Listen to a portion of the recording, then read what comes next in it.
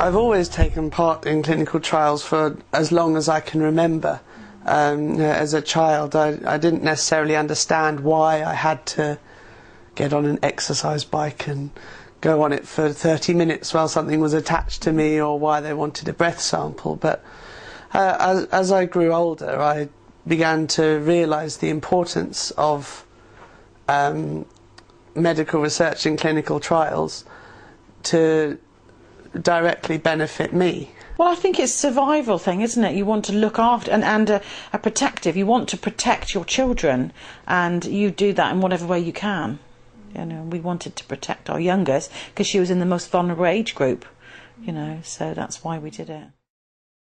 I just thought, well, it's only for 3 or 4 days, and it's going to help other people in the future, and help my doctor, because she's done an awful lot for me. And she's always so supportive of me, and now this is helping with her research. So those are the reasons why I did it. Okay, we'll give it a whack. If it makes you better, it makes you better. There's no point in living your life from a sofa or a bed where you can't move to do nothing. So let's try and see if this helps you out at all.